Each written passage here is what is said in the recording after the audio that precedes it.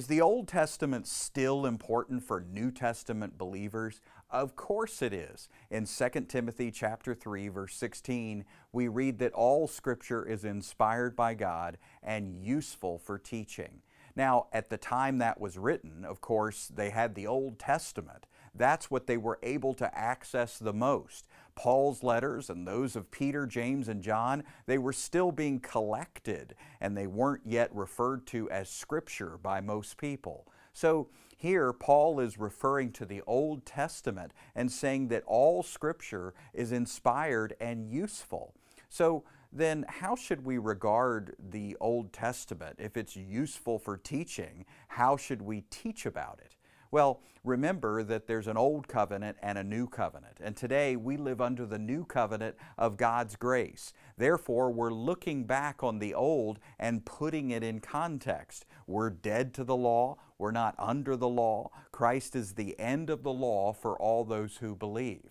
Still, though, there's an incredible amount of wisdom to glean from the Old Testament. After all, we learn in Genesis, for example, that, God created the world. We learn how we got here, how we rebelled against God, and the spiritual death that was caused as a result, and then how God pursued humanity and ultimately saved us through Jesus Christ. So we learn a lot from the Old Testament, including as we read the Psalms, we hear from a man after God's own heart, David. We look at his passion for the Lord. We read the writings of Solomon and his view on wisdom. We quickly learn how God's view of wisdom is very different from our view of earthly wisdom. We glean so much from the Old Testament. So everything from Genesis to Revelation is the inspired Word of God. But there is a surprise ending in the gospel, right?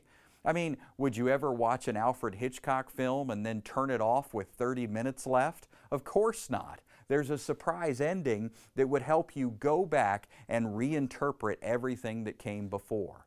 Likewise, there's a surprise ending in the death, burial, and resurrection of Jesus, and this causes us to understand the Old Testament law in a brand new way. We read of the dietary restrictions, and yet we're free to eat whatever we'd like. We read of the wardrobe restrictions, and yet we can wear whatever we'd like, and we don't have to worry about those Old Testament regulations.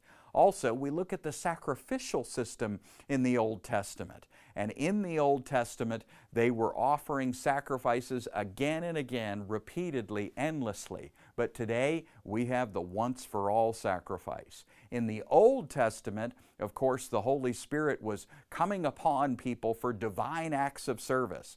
But in the New Testament, He's sealed within us forever. So we study the whole Bible from Genesis to Revelation, but at the same time, we recognize who we are as New Testament believers, living on this side of the cross, under God's grace in a new covenant era. And that perspective makes all the difference.